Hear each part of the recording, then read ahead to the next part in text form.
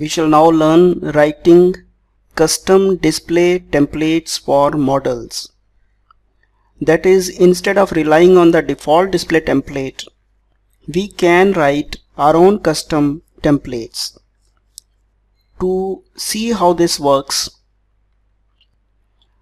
first of all, you have a model class and you have its properties. Now what we want is that when somebody writes this line @HTML dot display for model, then instead of the default template, a custom template should be displayed. How is that done? You have to come to your home index and there you will have to add for all display templates of the home controller. You will have to add a folder called display templates and place your templates inside it. This name display templates is hard coded. That is, you cannot change this name. The name of the folder must be display templates. Now in the current example, we'll show how to render the entire model using a custom display template. This will give you greater leverage. If you want in your projects that a particular model should appear in a particular format, then you can use this formula, this method to do that.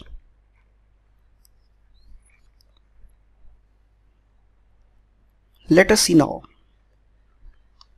In the last example, we were trying to display our model called C student data. Now what we'll do is we have to templatize it. So coming to our Solution Explorer, right click on the home. This folder is inside the views folder, and for all displays of C student data, inside home methods, we'll use a template that we'll have to place inside a folder called display templates.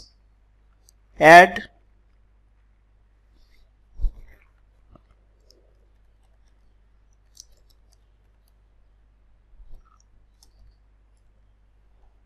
we have created a folder called display templates inside the home folder.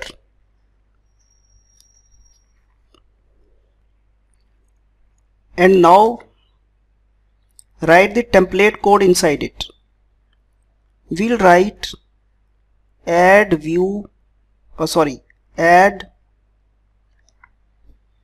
new item, pick a partial page, give it any name, my model template. We are actually not adding a partial page. The only reason why we picked this partial page is because when you add partial page using this method, an empty page is created for you. Otherwise we have to delete the contents and then write into it. The only purpose is that we have to add an empty file with the extension CS_HTML. That is the sole purpose here. Giving it a name and click add. So you can see my model template.cshtml appears inside display templates. I'll pin it. Where has Solution Explorer gone? View Solution Explorer, pin it.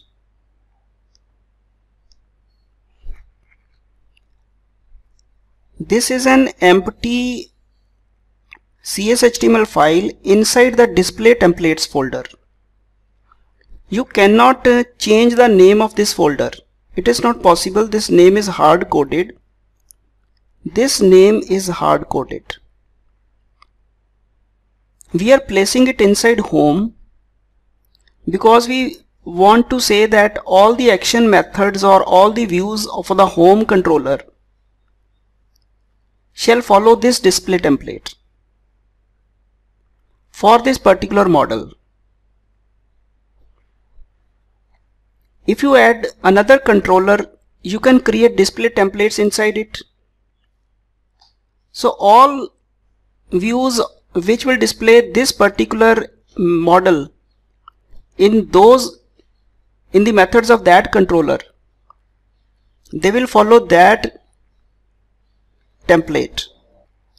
If you want this template to be followed universally throughout the project, then you should create display templates folder inside the shared folder.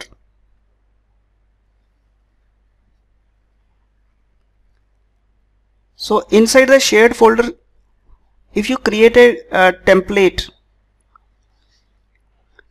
then this will be used throughout the project. I'll demonstrate both the cases. Right now, let us come to this one. We are writing @model. So what is the full path? It is for this that we are trying to display. Note, now we are creating display template, and what we have written here already, we can just cut it and bring it here.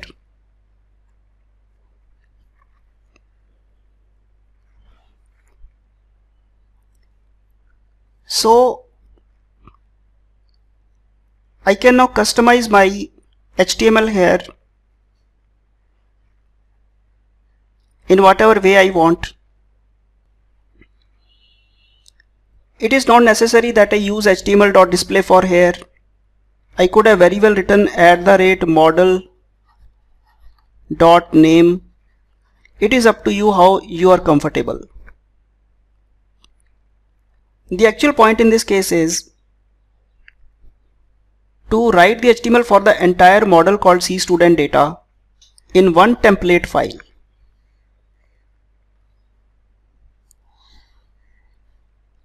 It is inside this my model template file. In other words, we have created a template.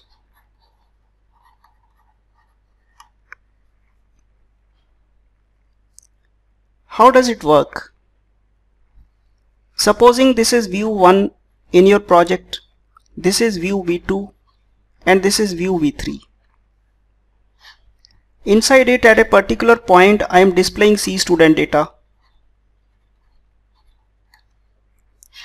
Inside this, at a particular point, I am displaying CStudentData. This is some div or some area. Similarly here,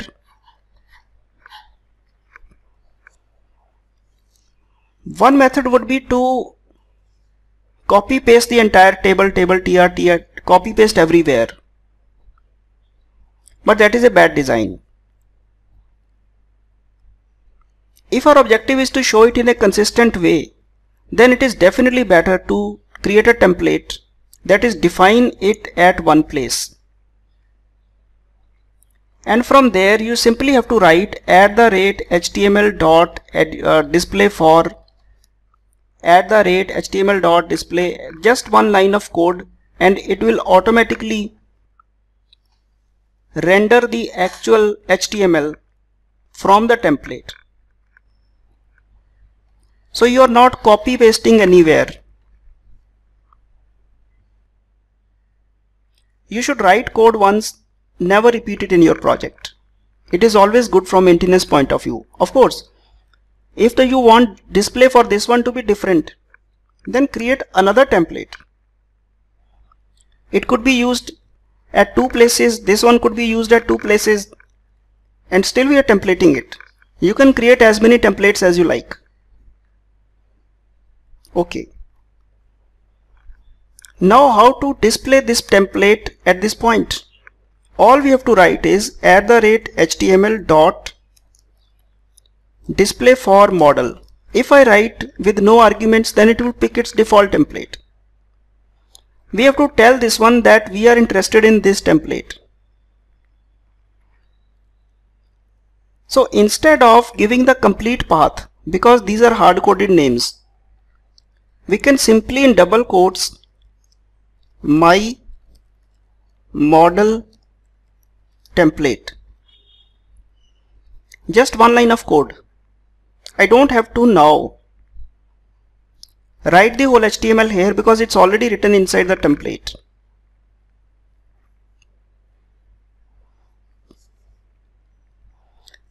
No CSS/HTML should be written here, no full path should be written here. It's only sufficient that you give the name of the template here. Now I'll run it, and this time it is coming from the template. I can write a break here.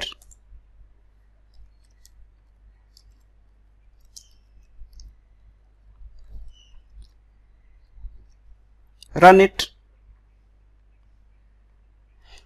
and it is replicated at two places without copy paste story. Now how does that model go into this? That's an inner story of MVC. We need not worry about it. Probably internally the compiler is actually pasting it here and then doing the whole story. Let the compiler do the copy pasting.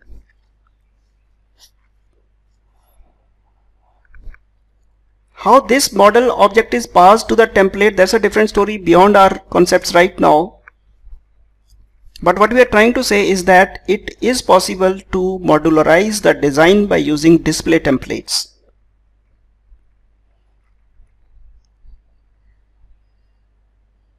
I can create as many display templates as I like. Even inside shared folder I can create a display template. Add new folder, display templates, add another template to it, add partial page, my shared display, and here I can write @model MVC display templates dot models dot C student data.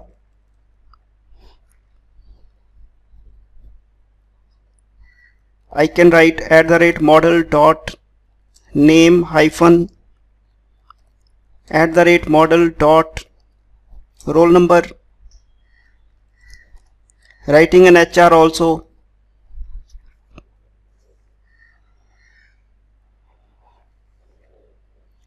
Shared folder contains a display templates folder where this is written. When you write a line like this, if I write a line here, my shared display,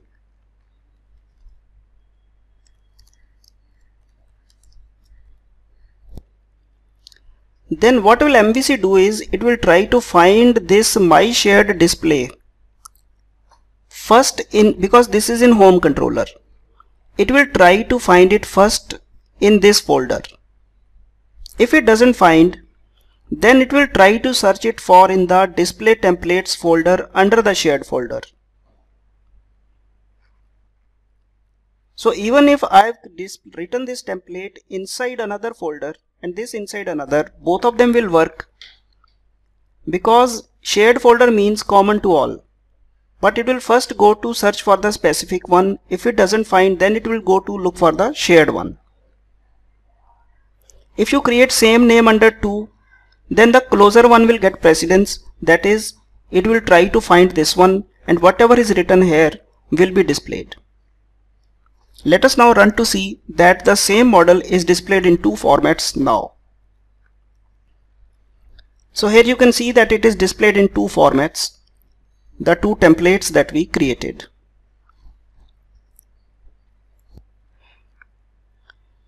It is also possible to define a template for a particular property. Suppose I want the name to appear in red color everywhere where it appears. For that, what I'll do is come to the display templates, add partial page, my prop, create a template as usual. Here you can write span style. Generally you'll write CSS, but I'm just taking a shortcut here. Span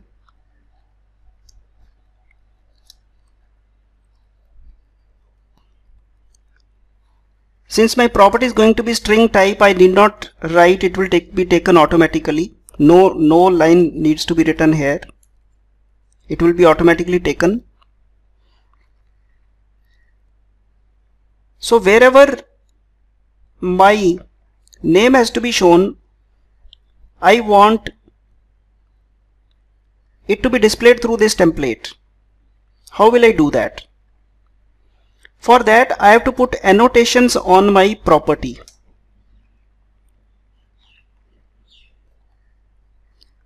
I can write UI hint and the name of the template. I am writing my prop template. If UI hint appears in red line, resolve it.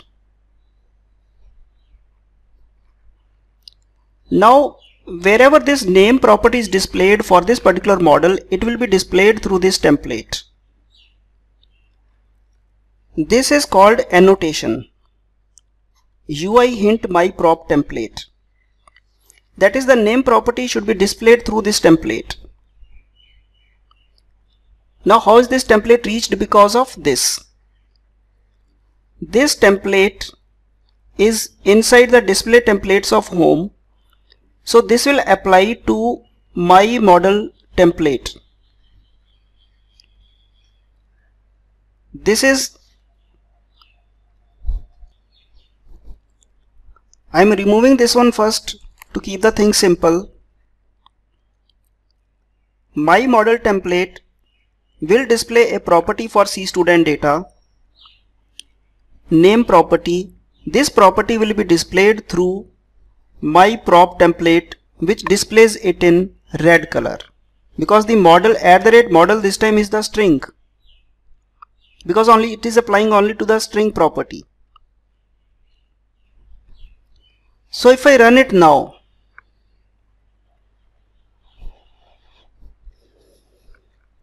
I'll find that the name appears in red.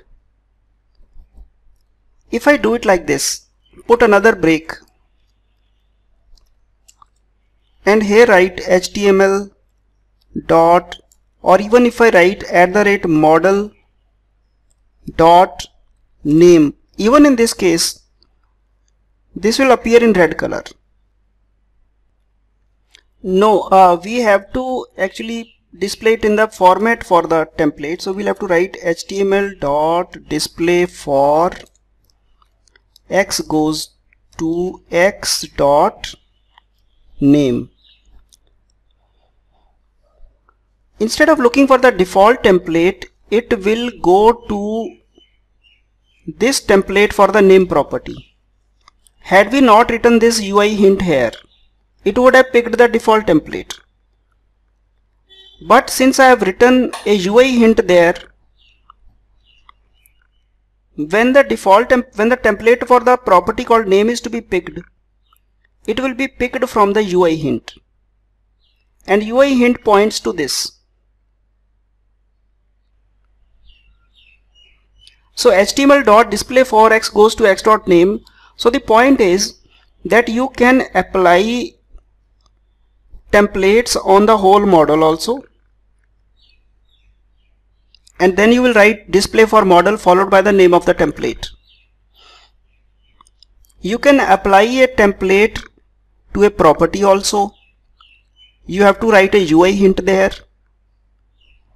And not only this, if you want to not specify UI hint here, but if you want to write the name of the template here, then you can put comma.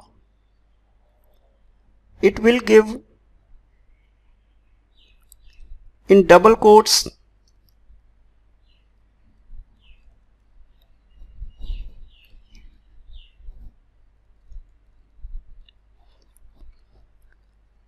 this will be my prop template, sorry. So you will display that prop. You can pass that template as an argument here also. But if you want your entire project to go for this UI hint, then you can put it on the property here. Otherwise, just like on the pattern of this display for model, you can write it as an argument also. So if we now run it, we'll get that in red color.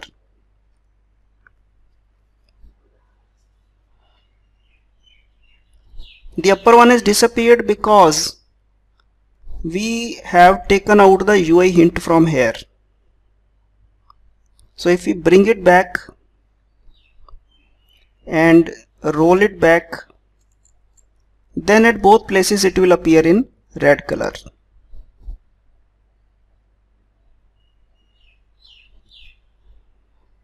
So this way you can put templates for display for individual properties. You can take up a small exercise to wind up this concept. Create a model class called CDoctor. It should have two properties called public string name getSet, public string phone getSet.